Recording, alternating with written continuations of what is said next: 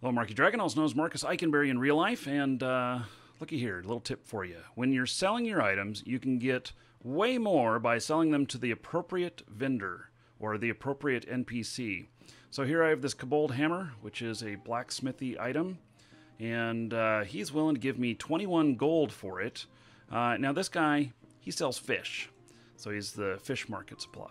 But look what happens when we go over to the blacksmithy guy. He's just next door here. And he is going to offer more. So, and you're going to see how much more. So what did the other guy offer? 21? And this guy's offering 41 for it, almost double what the other guy offered. We're obviously going to take the 41. So there you go. Take the stuff to the appropriate NPC, and it's going to make you a whole ton more money.